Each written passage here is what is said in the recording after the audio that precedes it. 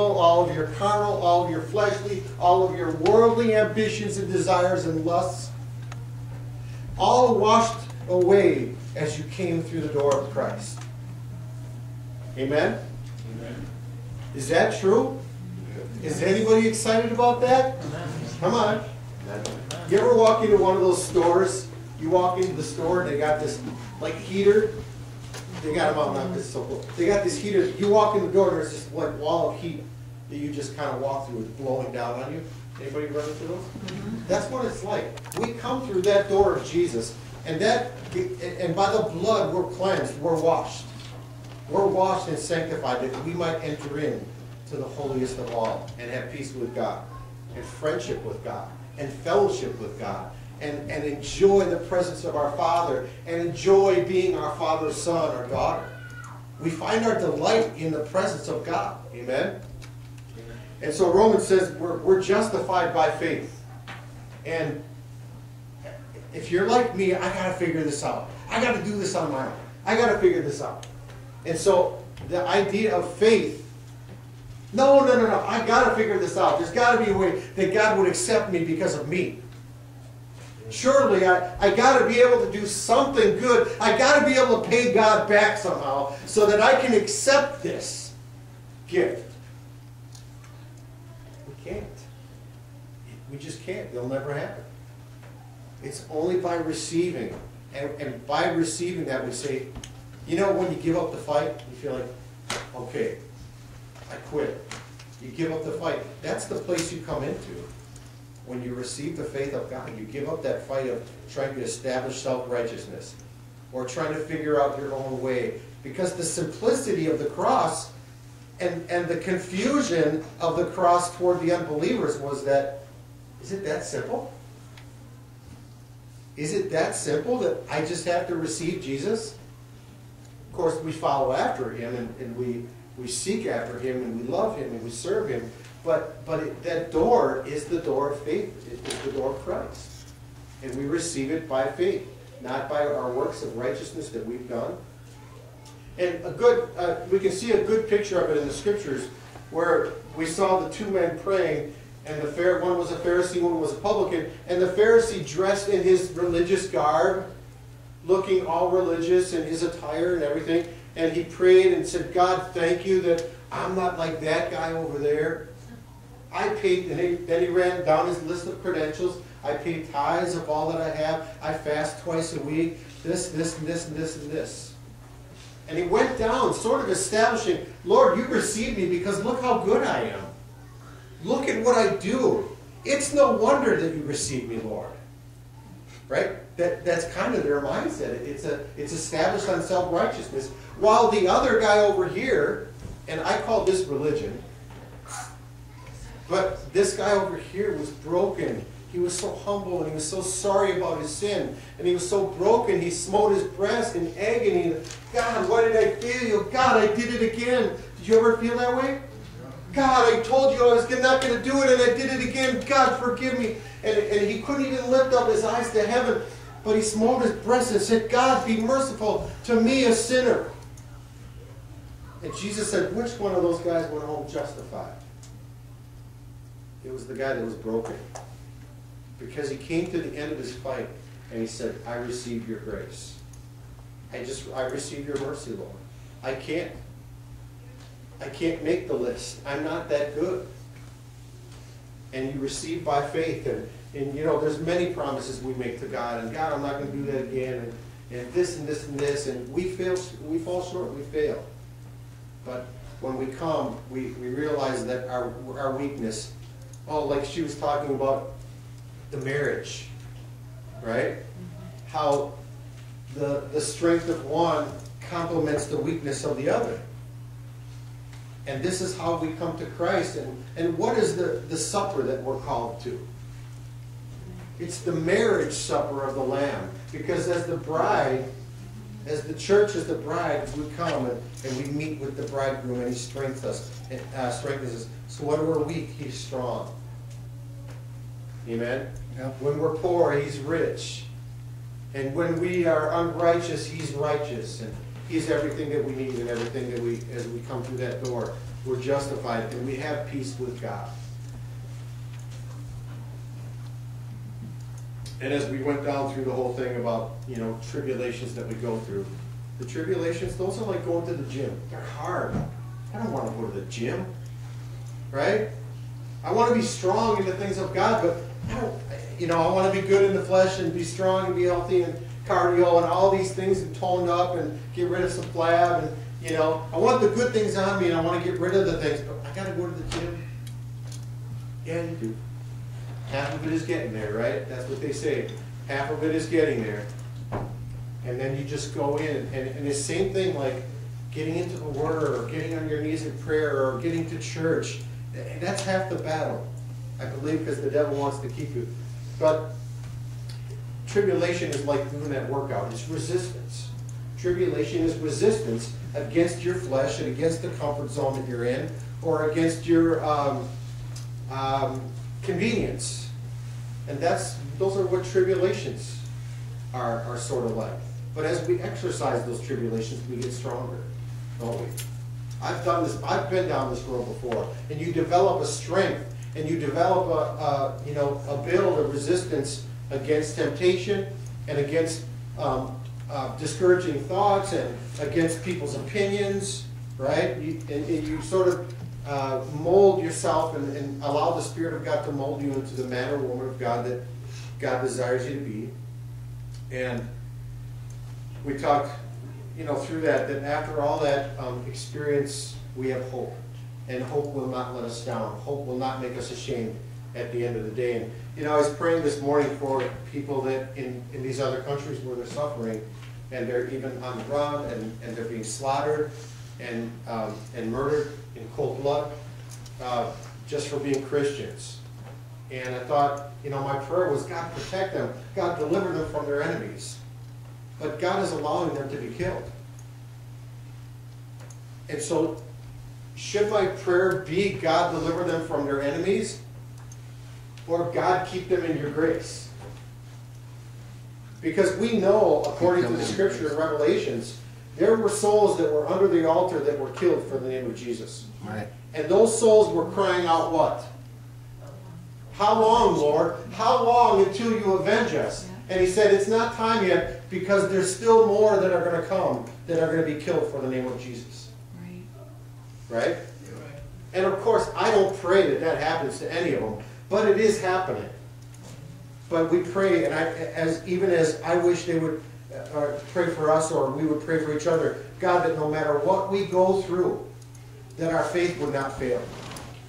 That God's mercy would be on us, that our faith would not fail, that we would never deny Him, but even to the very death we would hold on. And I'll tell you, these are not easy things to talk about. These are not popular things to talk about. These are things that we probably never thought we would talk about in the American church.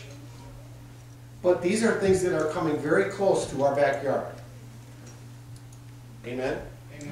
Amen. And to some degree, I believe God's allowing it. Right? Yeah. I believe God's allowing it. But God will be with us in those tribulations. God will be with us and always fill our heart with hope. It doesn't mean you won't have a broken bone. It doesn't mean you always feel good. It means that God will be faithful. God, your faithfulness reaches to the heavens. Amen. God will be faithful to us in all these things. Amen? And so we can encourage others in the same way because of that experience and because of that hope that's in us, which is Christ. And again, we talked about the blood of Jesus and how that through Him we've received atonement, the cleansing of our sin. And we're talking about the New Covenant. So I want to take you over to Romans chapter 8. Hebrews, you mean? I'm sorry, Hebrews chapter 8. But you're right. There's no condemnation in Christ for those that are in Christ Jesus. Amen? When we come through that door, that blood washes us.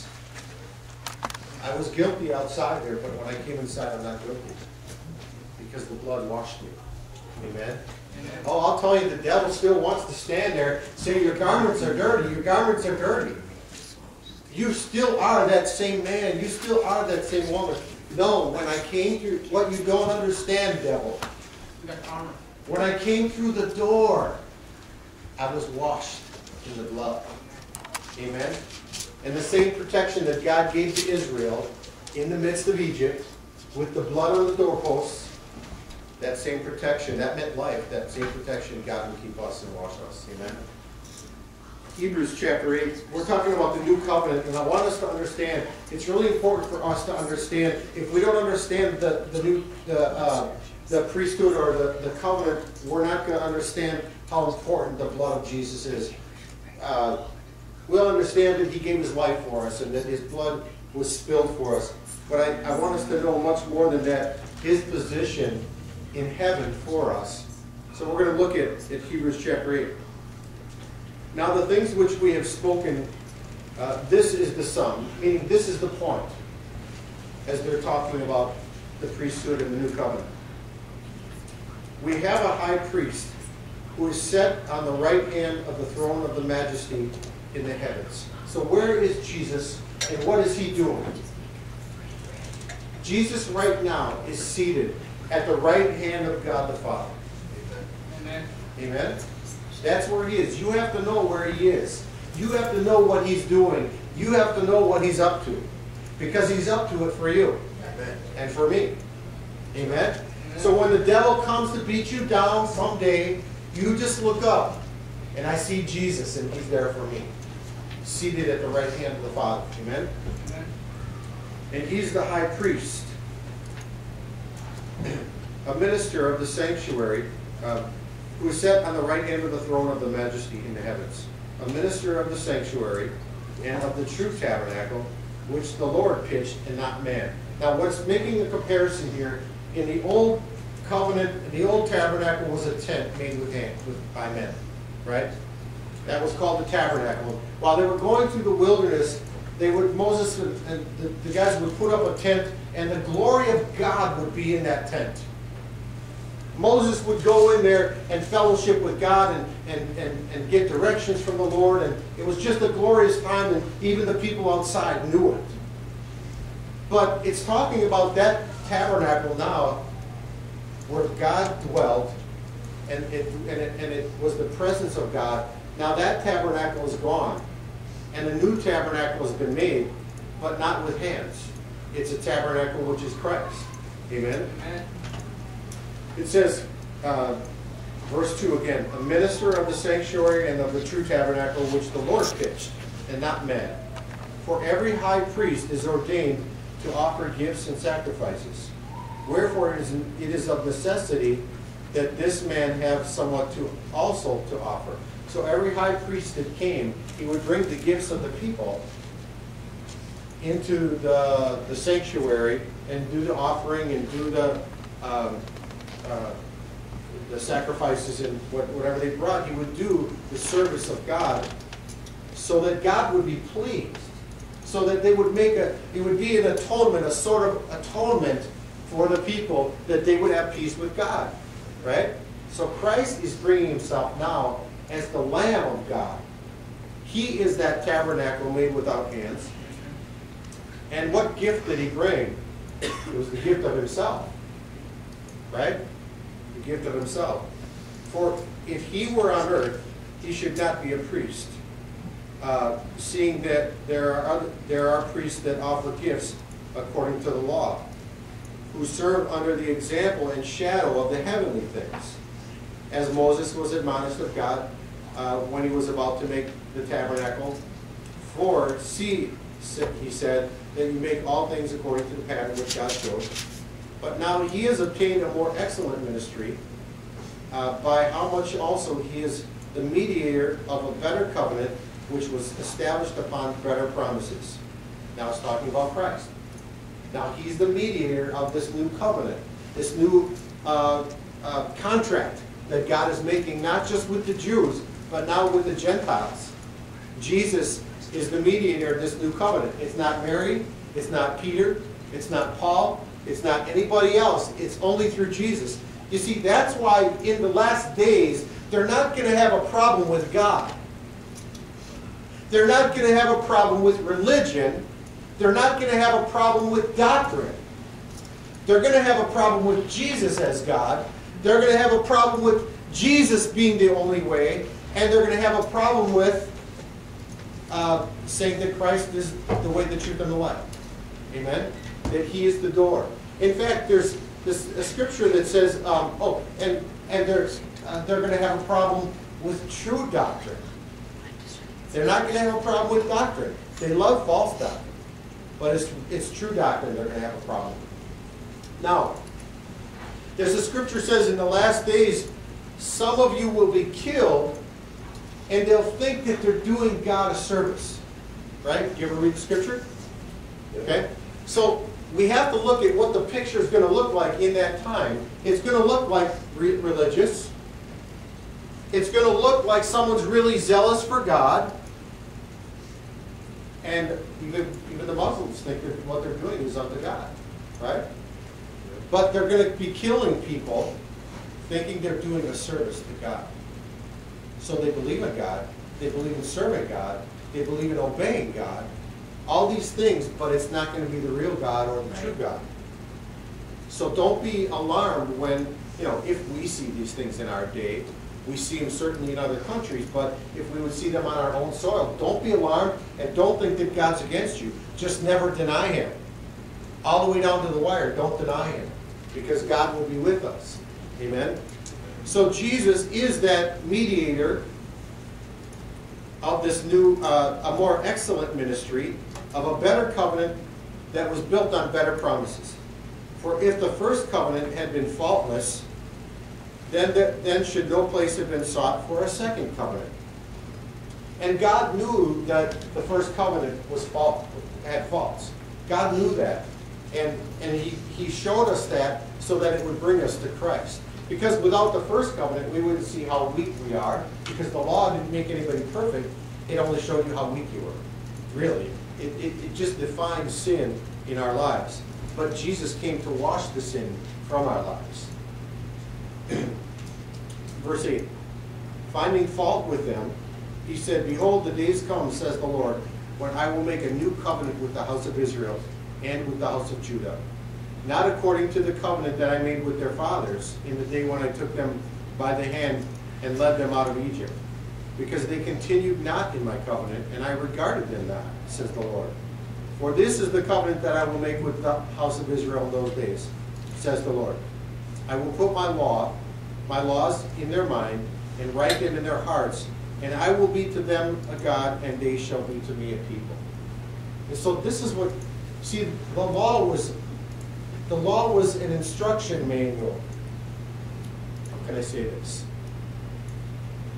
We know that vinegar or water and oil don't mix, right?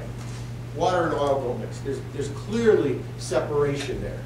And this is what the flesh of man and the Spirit of God is like. They don't really mix. The carnal mind with the spiritual mind, they don't really mix.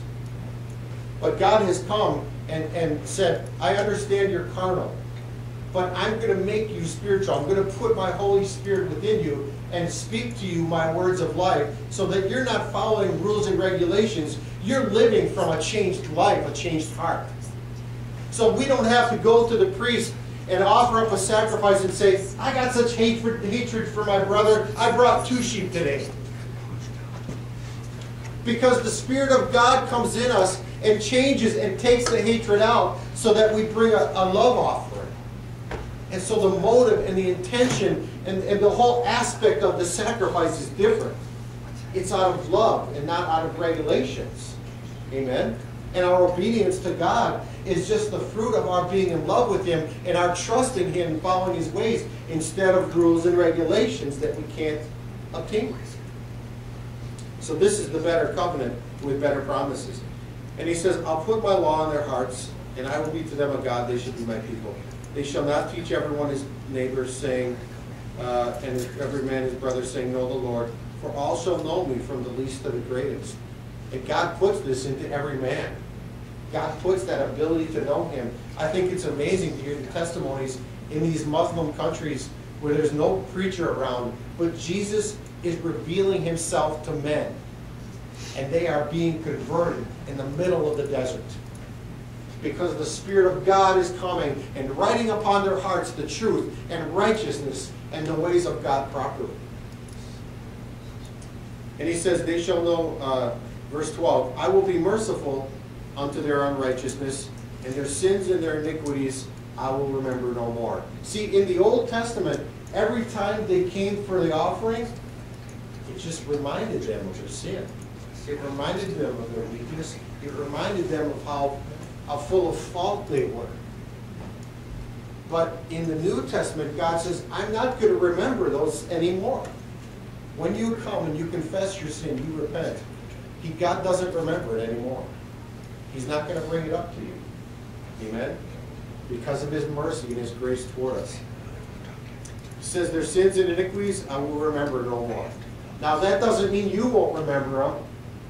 And that doesn't mean the devil won't be there to try to remind you of them. Trying to get you to fall back into your ways. Right? He'll be there. That's why we have to keep our eyes fixed on Jesus. And remember that He doesn't look on them anymore. When the Father looks at me, He sees the blood. He doesn't see a house full of people that are spotted and guilty. Though they were. He saw the blood. And when we come before God, we bow our knees in prayer, or we come and we lift our hands in worship to come into the holiest of all, what does the Father see? He sees the blood. Now, it's a given that we should always be repentant of our sin. I'm not talking about the person that's come in, that's weighed down with sin, and they don't really care. God won't acknowledge that. But as we come as His sons and come as His daughters, and we know that we're walking and seeking Him, and we're covered with the blood, the Father sees the blood, and He receives us. Amen? Verse 13, in that He says, a new covenant, He has made the first old. Now that which decays and waxes old is ready to vanish away. So that beginning of the New Testament church was the transition time. See, when Jesus says, now go and show yourself to the priest. See, He was, that tabernacle, the tabernacle of God and the Holy Spirit was not poured out. So Jesus was telling them, just keep doing what you're supposed to do. The transition will be made where you won't be able to worship in the house. You won't be able to worship in the sanctuary because they'll be on the run. They'll be persecuted, right? They'll be martyred. Many will be martyred. He said, but the kingdom of God will be inside of you. And so the old was decaying away. It was the old covenant, not the old letters, the 25-year-old letters, right? The 3,000-year-old letters. We still got to read those. But it was the covenant that was passed away. Verse 1 of chapter 9 says this, then verily the first covenant had also ordinances of divine service and a worldly sanctuary.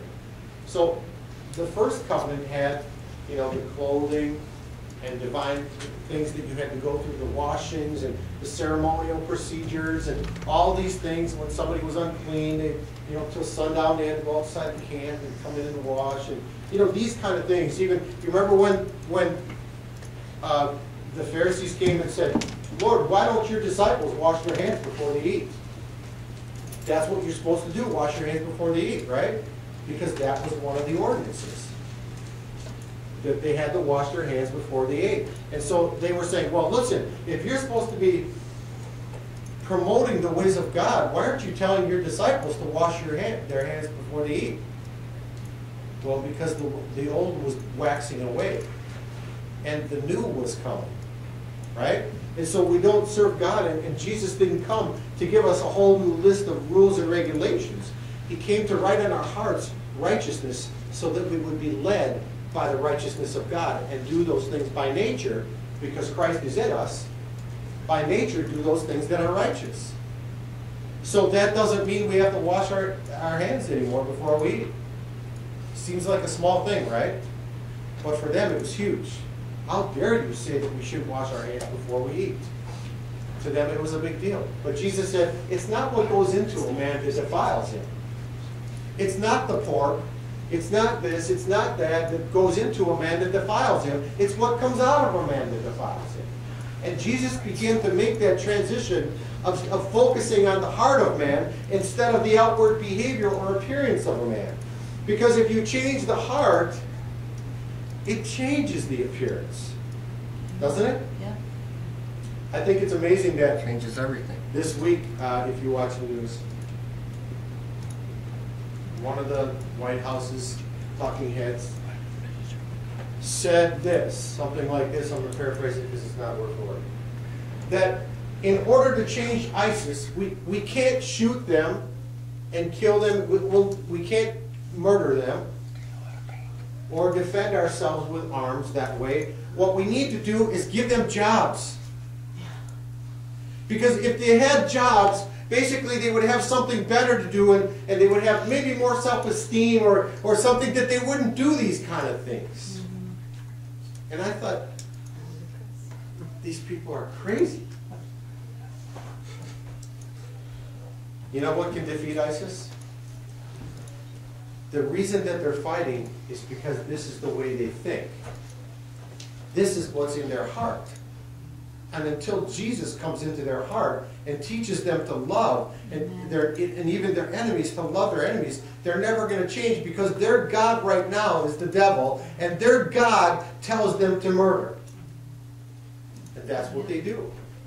But if the church would pray, and I believe this with all my heart, if we would, you know, it kind of convicts me that I read these testimonies and you read books about these men in the past, and who's willing to go to the mission field? And these young kids would raise their hand and devote their life to the mission field. You just don't hear that call so much anymore like that. But who's willing to go? And Keith Green writes this song, Jesus commands us to go. But we go the other way, he says. It's no wonder we're moving so slow when the church refuses to obey. Exactly. Just profound lyrics, and it's just so true. But until the heart, and we are just as evil as ISIS, until Jesus comes in and changes our hearts and our minds. Amen? He writes his laws on our heart. I want you to love. And so just naturally you love. I want you to care for. So naturally you care for. I want you to live clean hands. So naturally we live clean hands. And the law of God written in our hearts. So the first ordinance, the first covenant had ordinances and a worldly sanctuary. For there was the tabernacle made first. And there inside the tabernacle was the candlestick, which represented the presence of God. The candlestick. Now, if we go into Revelations, remember when Jesus speaks to the churches and says, unless you repent, I'll remove the candlestick. It means they'll still have church, but Jesus won't be there with them. The candlestick of God won't be there with them. The presence of God. So they had those things, the candlestick, they had the table and the showbread, which is called the sanctuary. And after the second veil, because there was the first entryway, and then there was another part that was separated by a veil. After the second veil, the tabernacle, which is called the holiest of all. It was like the holy place. I gotta grab my notes here once because I want to share a scripture.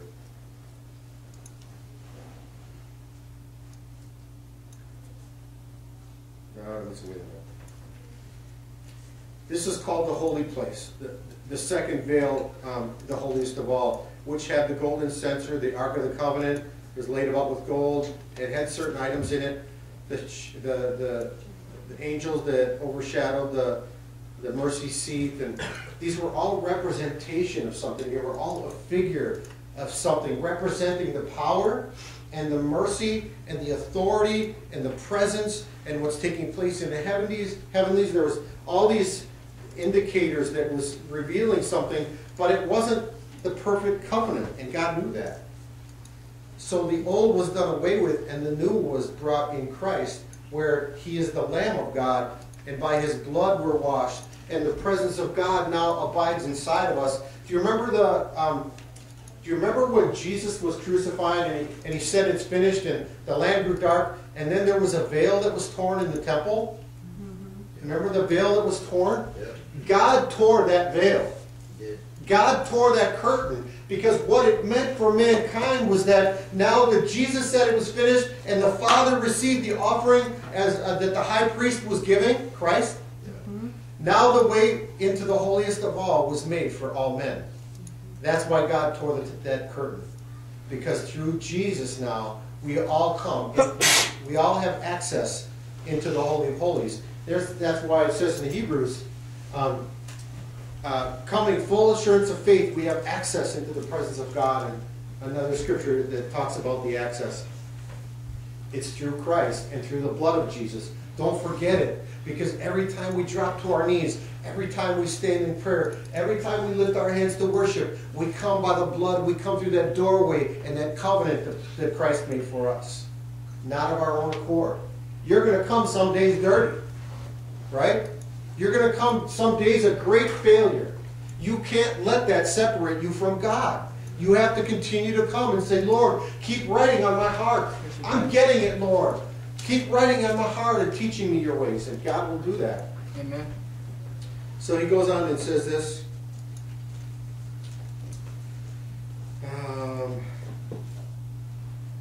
Now when these things were thus ordained, the priest went always into the first tabernacle, accomplishing the service of God. But into the second went the high priest alone. So the priest would come into the first part, but the second part, only the high priest could come. Right? It was a special sanctuary. It was called the holiest of all, only the high priest, that Jesus entered in for us, that we might come and have peace with God. I see some of you are yawning. I'll finish up here. But into the second, listen, into the second went the high priest alone. Okay. Once every year, but not without blood. He went with the blood into the holiest of all. Amen. Which he offered for himself and for the heirs of the people. Does God know that you have heirs? Oh, yeah. Now we don't dwell on them. I don't think we have an attitude that, well, I'll just live with my heirs. I mean, we try to make things right before God. If there's something we're doing wrong, we try to make it right? Which we should. But we still have heirs. If not today, we might tomorrow. We come how? Into the holiest of all. We come with the blood. Father, I come with the blood of Jesus. The devil comes to accuse, right? Blood of Jesus, blood of Jesus, blood of Jesus. Amen. You're not worthy, blood of Jesus, blood of Jesus. Because I'm worthy by the blood, which the high priest has offered for me in spilling his own blood. Amen? Are you getting this? Yeah. This has got to be so stamped in us. This has got to be so, in our hearts, established in us. Let me finish up here. The Holy Ghost, verse 8, the Holy Ghost, this signifying that the way into the holiest of all was not yet made manifest while the first tabernacle was standing, which was a figure for the time then present, in which were offered both gifts and sacrifices that could not make him that did the service perfect as pertaining to the conscience. Meaning it didn't wash away that you're guilty. It didn't wash away the guilty conscience. It just reminded you of it. But the blood of Jesus washes away the guilt. He says, in Christ there's no more what?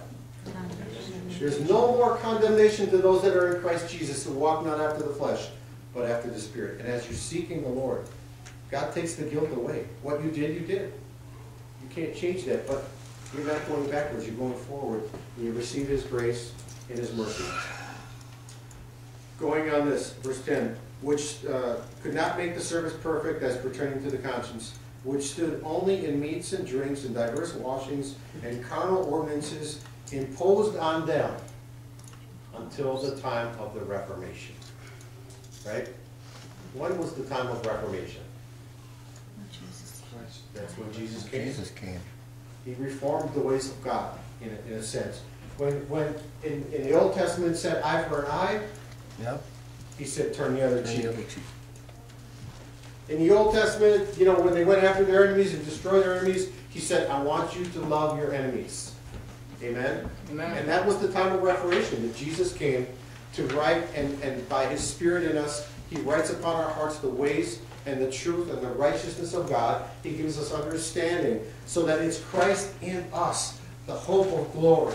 It's not Ken or Kai or John. It's Christ in us, the hope of glory. Amen. Each one of us. So we don't stand. When we stand in the presence of God, and when we come and do our service unto God, we come through Jesus. He is the doorway. Amen. It's His blood that we come under. So again, it's important for us to know this. When the enemy comes and tries to point his finger at you, or even in your own conscience, your own heart, where you say, God, I'm not worthy, I failed you again. Whatever you come with, it says that God is greater than our hearts. In 1 John. God knows our hearts. We come under the blood. Amen? Amen. And only this way can we come into the presence. This is the establishment of the new covenant that God has made with men. I think next week, today's the 22nd? Yeah. Okay, so next week we have communion. Unless this is a leap year, which I don't think it is. So February only has 28 days. We have communion next week. How important is it for you to understand this as you come to take communion? Makes me fired up. Makes me excited. Amen? It makes me, it's the blood. It's the blood.